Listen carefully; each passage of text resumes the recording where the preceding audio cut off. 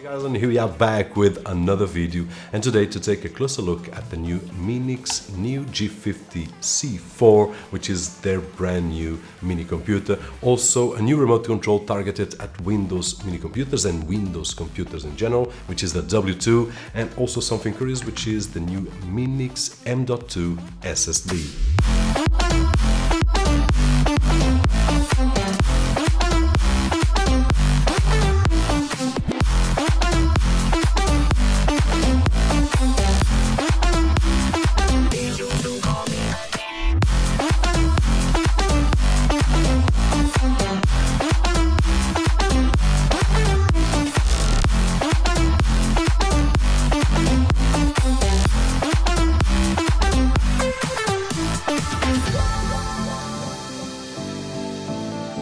And we are back. So starting to look at the new J50C-4, which has the same enclosure as the M.2C that we have seen a few months ago. And if I put it just side by side, we will see that the enclosure is the same, really well built plastic, great construction, same connectivity and so on and so forth. So no difference right over here.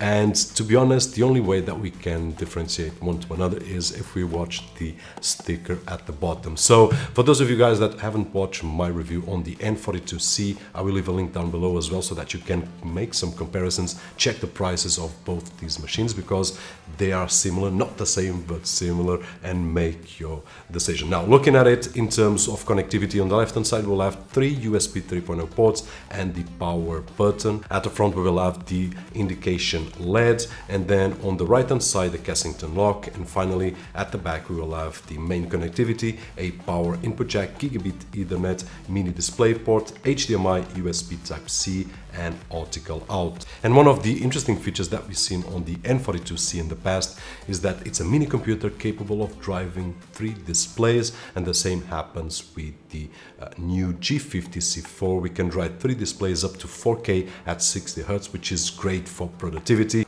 In terms of specifications, it's running the latest Intel quad-core design for this kind of computer, the Pentium Silver G505 at 1.5 GHz, 4 GB of RAM, which are upgradable to 16 GB, 32 GB of flash storage that we can upgrade with any M.2 SSD. All we need to do is to remove the bottom cover and then insert the M.2 SSD, and that's it. And the M.2 SSD that I've got on my hands, it's not mandatory if you want to upgrade, of course, but it's designed by Minix. I already tested out and I'll show you guys the numbers and so on and so forth.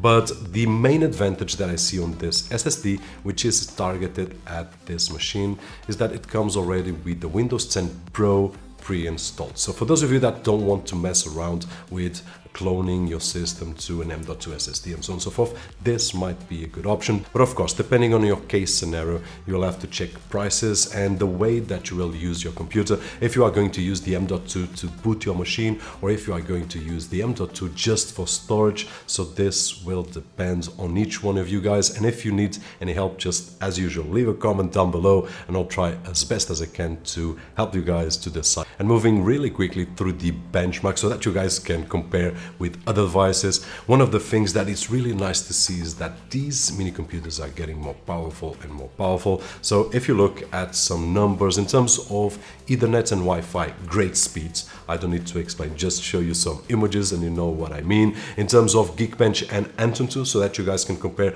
not only with Windows machine but also with Android devices that you guys may use to stream media and similar situations. And of course also the disk speed test. I first tried on the flash internal storage, which you can see some really nice results and on par with the top end machines that we have seen here on the channel. And then lastly, I also tested the M.2 SSD from Minix, and here we have more than a double of the speed that we can get from the internal SSD. So overall it has a great performance. And when we look at the past for the first mini computers that we tested a few years ago, it doesn't have anything to do with these recent computers. Now we can compare these with the raw performance of some computers that I've got here, which cost a lot more, like my wife's Mac notebook, which is not far from this one. So it's a machine totally capable of office tasks, as we have seen in the past. Office, Word, Excel, we will not have any issues running any of these tasks. Of course, we can run a triple display, as I mentioned before, at 4K 60 Hz, which is great. For those of you that have a display with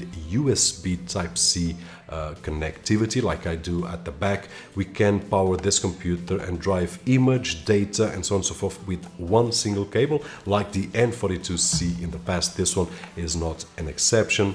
And then, of course, for those that are looking for a media consumption device, Netflix, we will be able to stream it at 1080, both on browser and also on the app. Kodi, I did try this machine, and actually it was the first mini computer with an Intel CPU that I was able to stream a 10-bit 4K H.265 movie, which is great. And then I moved also to my movie library, which is composed of 8-bit videos, H.264, 1080 Blu-ray, MKVs, and I had no issues at all streaming from my own network to this computer at 4K resolution on the display. Just a great experience. And then lastly, we can also play a few games. And guys, have in mind that we don't have a dedicated GPU here, so we are limited either game streaming with a real dedicated GPU or just playing some older games or mobile like Asphalt 8 and so on and so forth that we can find on the Windows Play Store, and that is it.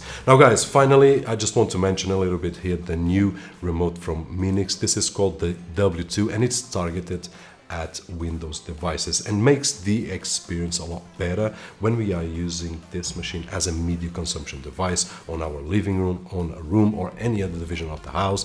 And what I would like to mention here, just a few things, is that it looks very similar to the new A2, A3 and A2 Lite, the same design, but it's targeted at Windows instead of Android. Now what I'm going to do, guys, just show you a few images, and as soon as possible I will create a video just talking about this remote, because it's easier than making this video any longer than what I already did. But one thing that I would like to mention, and that I'm really enjoying on this remote, is that it has a backlight, which is great. This is the first remote with backlight from Minix, which is really nice for those of you that will be using this on the dark to watch your movies and so on and so forth. And guys, this is it. If you have any questions, as usual, leave them down below. I will do as best and as fast as I can to answer them all. My name is Roberto Jorge. As always, don't forget that usual thumbs up, and I'll see you guys on the next one.